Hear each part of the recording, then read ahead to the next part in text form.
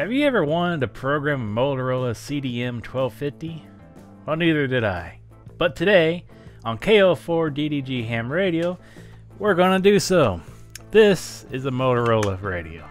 CDM1250. Almost bomb-proof, explosion-proof. I could probably drop this from a skyrise and it'd probably still work. Amazing, isn't it?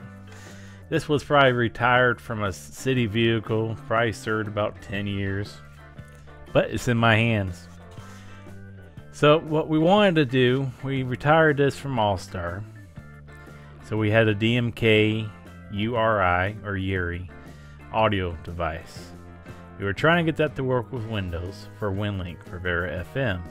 Sadly, that does not work. So we went with a DigiRig Mobile, and that's what we have hooked up now.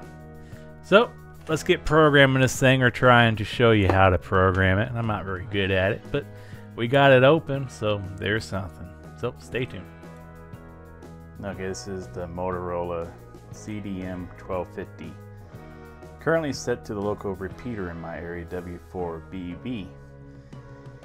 We're discontinuing this radio for the link repeater since we're installing the equipment at the repeater site. So I'm going to fire up Vera FM with this and be a WinLink FM station. But first, we have to change the frequency, so we have to reprogram this radio. So you order this cable, which I'm going to link down below in the description. Interface it with your computer. Plug in that port. Plug the other end into your computer. This cable came from, I don't remember. This cable came from, well, the thing says StarTech, but I bought it from another hand that sells these cables. Interface it with your computer for USB-C.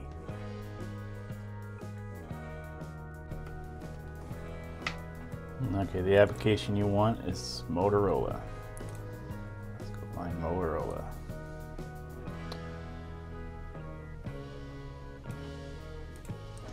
Motorola Professional Radio CPS R06.12.05. You open that up and you have this screen. Currently have the radio on. So you go read device. It's going to ask you what port. So we need to find out what port that's on. Go to your device manager.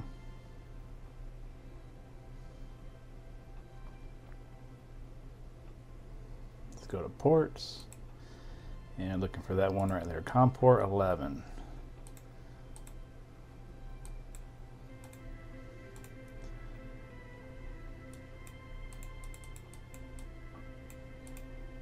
Click OK. And if you're lucky, it's going to read it and show this screen. If you're not, you might have to download a different driver. Alright, so here we go. Shows you radio information. Okay. 1 to 30 watts on this radio. So we need to change. Let me just show you everything this thing has.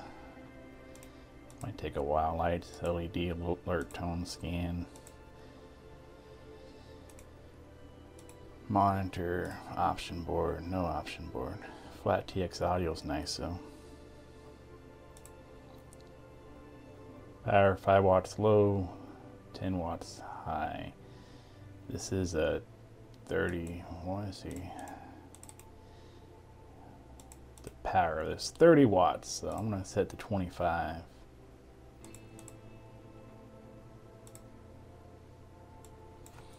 Let's go 25 high, right in the middle. Well, not real, upper half of it. My buddy wanted to know after power failure how to get it back. I said there was an option. Now I'm looking for that option for him here. Ignition sense type, on and off ignition. It's probably on and off.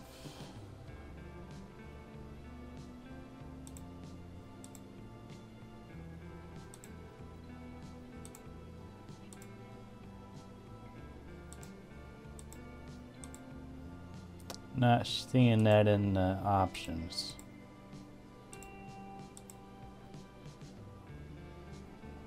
Anyway, controls and menus. Personality. Personality is what you set your frequencies to. So we're going to change that. Personality for the repeater to my WinLink frequency I just picked. And see, we don't have no tone. Don't know what that means. It was on 2A, so we're set for 2A again. Oh, that's the code is for your PL. I got you. And we don't have no PL, so it'll be 0.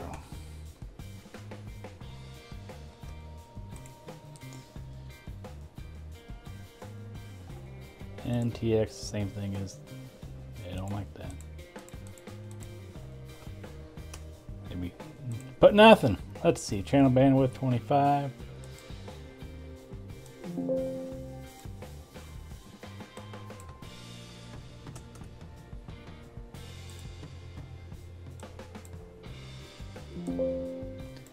Cannot be blank. Well, that's gonna be a problem. So 0 and 0. Because WinLink does not have PL tones.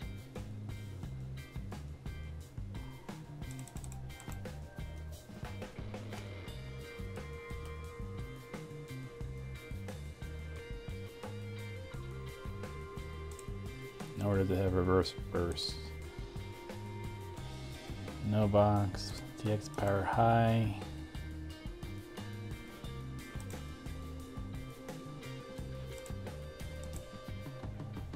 No signaling, no phone. No compressions.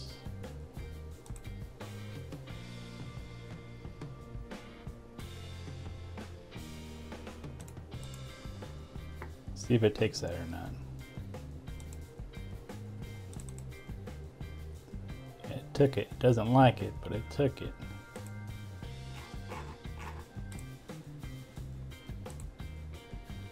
And I believe it's 25 kilohertz bandwidth for wide. So I'm gonna go send it to the radio. Invalid fields because of that PL tone.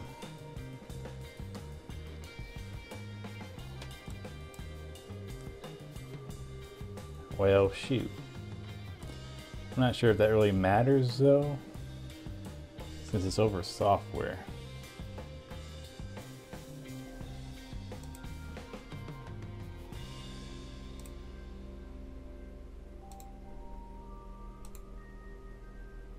We're set that and we'll try it. I don't actually know. Why is it requiring me a PL tone? Can't be the simplex?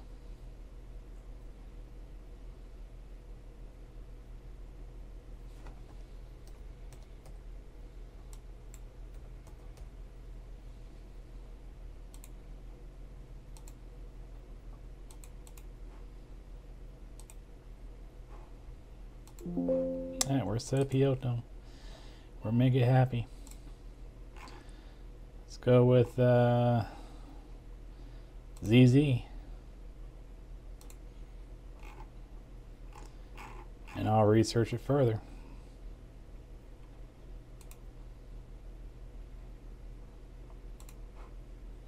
Right to the radio.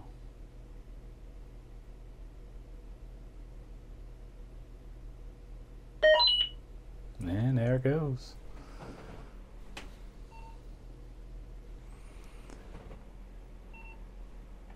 It says my call sign when I named it. Signal and let's see, I think that's it for that.